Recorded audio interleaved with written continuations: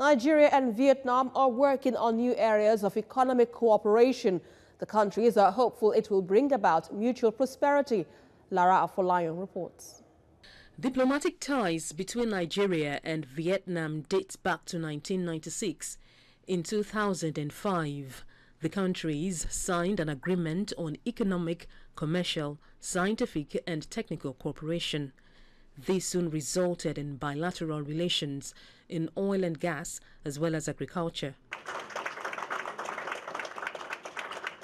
This trade and investment summit now seeks an expansion of existing ties. Nigerian organized private sector is ready and prepared to partner with investors in all identified sectors in which there is immediate interest. Nigeria is in dire need of partnership in the area of power generation, distribution, and marketing. We invite the Vietnamese to come into the country so that investment in areas of electricity will help promote investment in other sectors of the economy. Talks have already been held on joint projects which include economic zones and industrial parks. The Vietnamese government is now hopeful of even greater investments in Nigeria.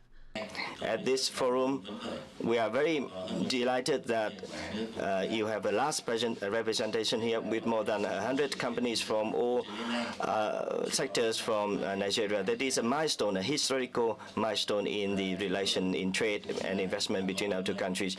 Non-oil commodities valued at 113.4 billion naira was exported from Nigeria to Vietnam in 2017.